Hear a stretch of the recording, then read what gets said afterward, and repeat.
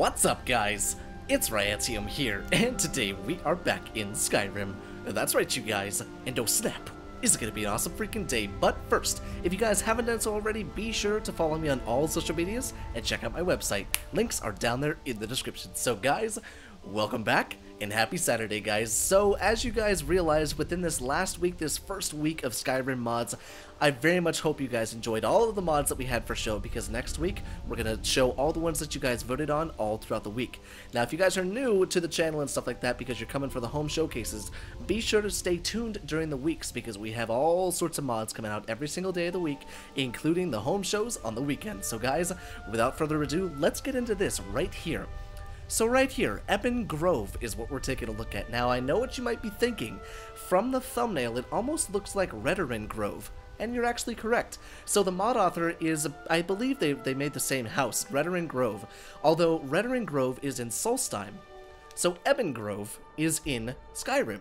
So we're actually in Skyrim, down here in, the area of the Rift. Riften is it's quite a ways from you, but it's kind of in this area. So EBONGROVE is, can I find it on, okay, there, well, there we go. EBONGROVE is right there.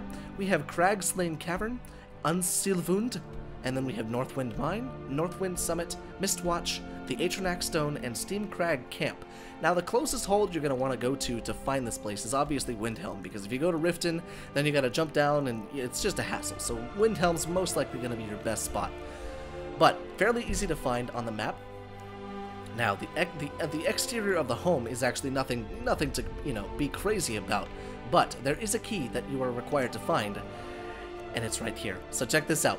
Note to Ravens, what is it? Ravens Ianth or something like that? It's a little bit of, a lore dive and stuff like that, but the key to EBONGROVE is inside of the urn, right as you come up to the front door. So let's go ahead and go into it, shall we?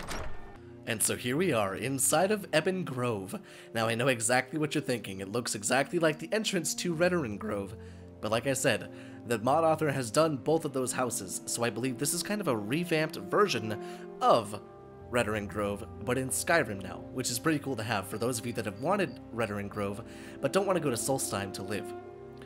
Now, this is the most amazing freaking entrance. One, because of the aesthetic, but two, just take 2 seconds and listen to the music. Isn't it beautiful? Just absolutely gorgeous. You got the flowing wind through the trees. The trees are moving. You got the bugs flying around, and this beautiful symphony in the background. Oh my god, it's bringing a goddamn tear to my eye. I'm a sucker for that kind of stuff. But we have a teleport to EBONGROVE spell at the front door, which is very useful. If you're ever in a pinch and you need to teleport back home, you're good to go.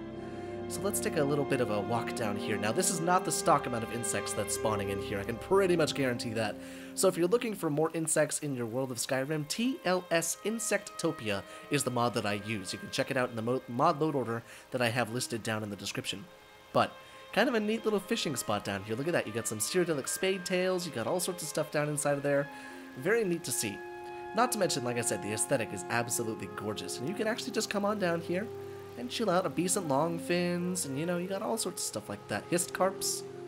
Now, what is this giant Dwemer thing right here? Doesn't look like it's actually anything. It may just be for show, which is kind of cool to see. And there, what is that, a French horn?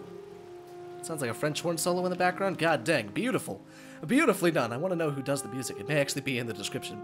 But right at the front door, we have a little bit of a ladder to come up to a nice little loft. Kind of a reading nook, actually. Look at this.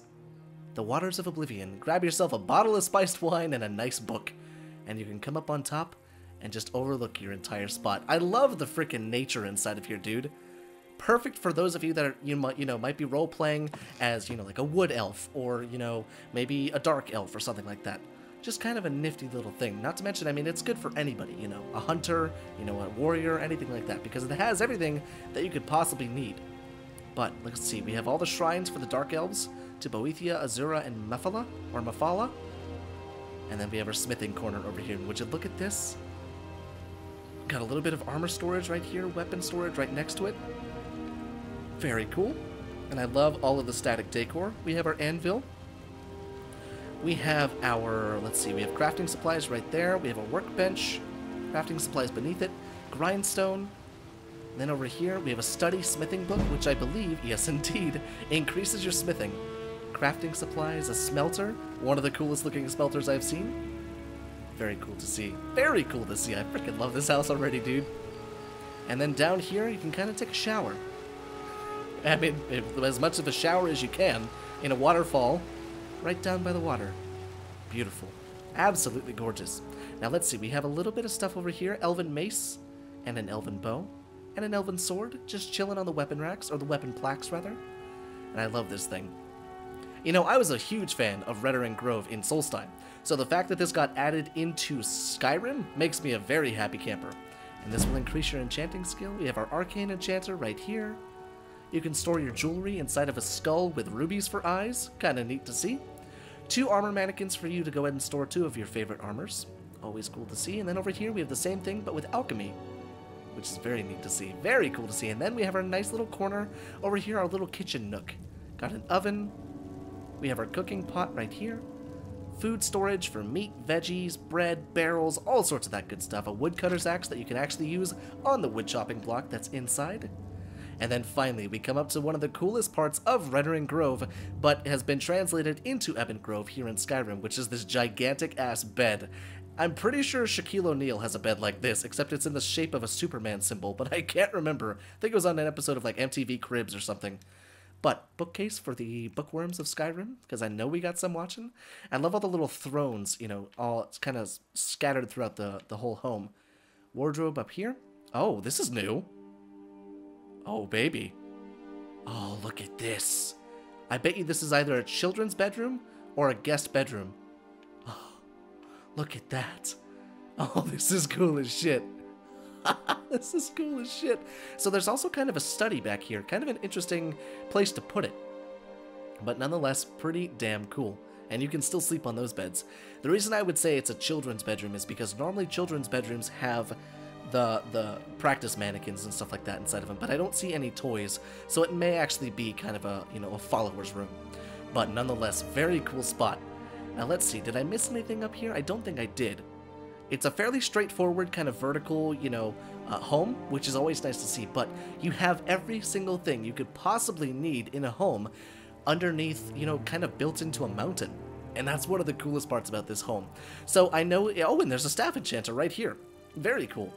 So I know it's basically redoing Ragnarok in a video, you know, but it's called EBONGROVE. But I wanted to bring attention to it because I've actually done a house showcase like this before with Waterview in Cyrodiil.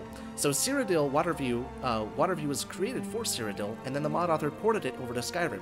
So this is kind of a similar situation, you know, Ragnarok was built for Solstheim, but the mod author kind of ported this one with a little more tweaks over to Skyrim to make it more Skyrim friendly. But nonetheless, guys, I would highly recommend downloading this mod just because of the aesthetic. It's a beautiful little retreat, even if you don't use it. It's nice to have a cool spot in Skyrim to come, hang out, and be one with nature.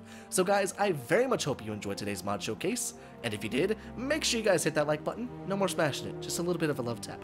And if you guys haven't done so already, be sure to follow me on all social medias and check out my website. Links are down there in the description.